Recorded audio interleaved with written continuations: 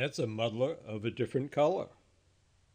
I like to tie marabou muddlers in various colors, but it's sometimes hard to come up with various colors of dyed deer body hair. However, I have bucktails in a lot of different colors. When I want to spin a muddler of a different color, I pull out my box of bucktail pieces and look for whatever color I happen to need. Normally that box of bucktails doesn't come out unless I'm tying streamers of one sort or another. That long, hard, non-flaring hair that bucktails are prized for is a common winging material.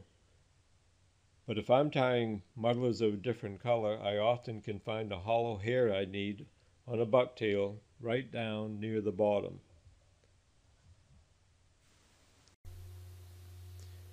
The lower you go on a bucktail, the shorter and thicker the hair gets, transitioning at some point from bucktail to body hair.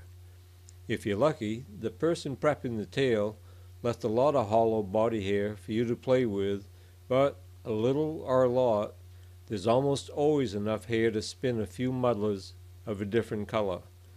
Here are 3 clumps of hollow body hair that would have been just right for a muddler of a different color.